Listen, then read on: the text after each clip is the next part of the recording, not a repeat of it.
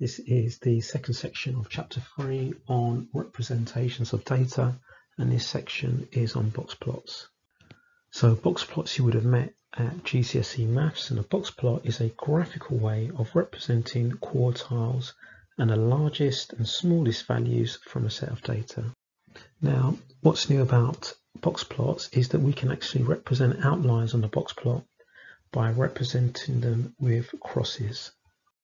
So this is what a box plot would look like, where we have outliers represented. So remember, this line here represents the smallest value. This line here represents the largest value. Now all of this will be drawn against a scale. Lower quartile here, Q1, upper quartile here, and the median Q2 in the middle. The width of this box here is going to be the interquartile range, Q3 minus Q1. And if we've got any outliers that are below, then they would be represented as an X on this side, which means that this bar stops at the value above the outlier. And here you can see we've got two upper outliers represented on this box plot. So the top bar here, this largest value, won't be the largest value that's in our data set, but the third largest value. So that's where we stop there. Example 3. In part A, we want to draw a box plot for the data on blood glucose levels of females from example 1. Now the data is here, and we've already worked out these values, so I'm not going to work them out again. You can go back and have a look at example 1 from section 3.1. But we worked out Q1 to be 3.2, Q2 to be 3.8, and Q3, the upper quartile, we worked out to be 4.0, and I can see the largest and smallest values, smallest 1.7, largest 5.1. Now when we did that question, we marked the 1.7 as an outlier. Okay, so maybe I'll highlight with a different color as a highlight as the outlier. So our smallest value on our box plot is actually going to be 2.2. So we've got some graph paper here. First thing we need to do is to draw a scale. So here's my scale here. So let's put these values in. So at 1.7, I need to draw a cross. Then the lowest value is going to be 2.2. So I'm going to put a line at 2.2. So let's put a line here. And then I'm going to put the lines in for my lower quartile, median and upper quartile, and then my largest value. So I'm going to have 3.2, which is going to be a line here. Then 3.8, which will be a line here. Then 4.0, so that'll be a line here. And then my largest value is 5.1, which is going to be a line about here. So now I can draw my box in the middle like this, and then join them up. And there we go, there's my box plot.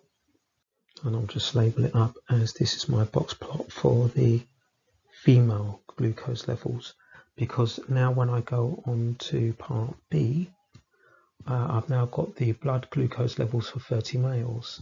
The results are summarized here. And it says an outlier is an observation that falls either 1.5 times the interquartile range above or 1.5 times the interquartile range below.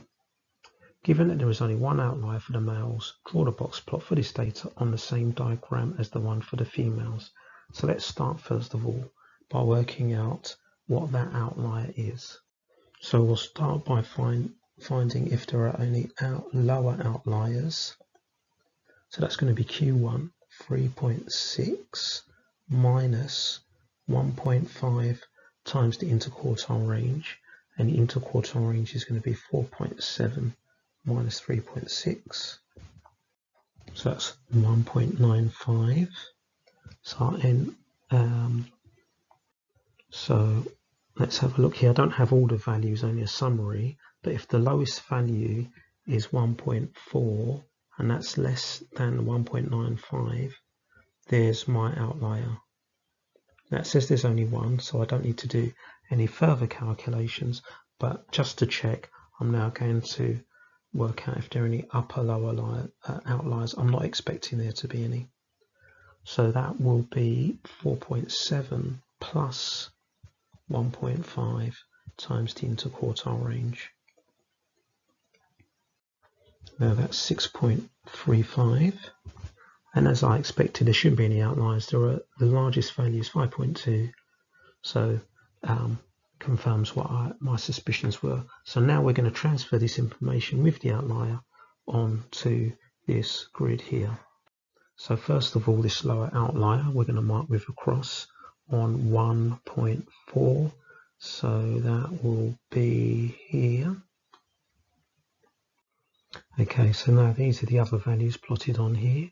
3.6 for the lower quartile, 4 for the median, 4.7 for the upper quartile, and then the highest value is 5.2 here. So we can complete our box, then the line here.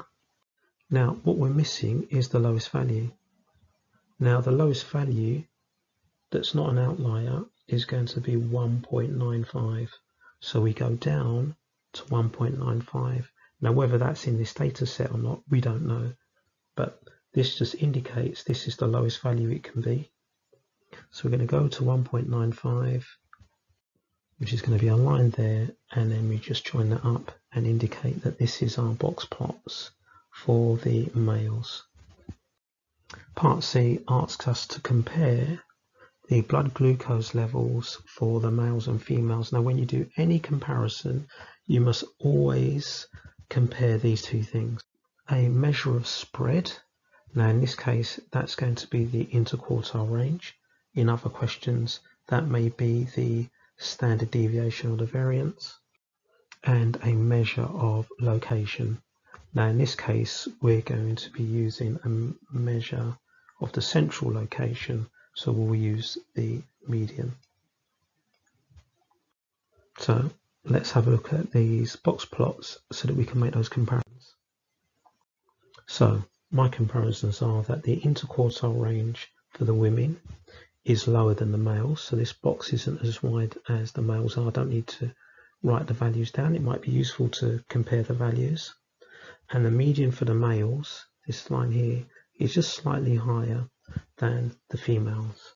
Now when you do questions like this, it's often useful as well when you write your comparisons to make sure you talk about the context of the question. So maybe a better answer might be the interquartile range for the blood glucose levels for the females is lower than the males, and then the median for the blood glucose levels for the males is higher than the females.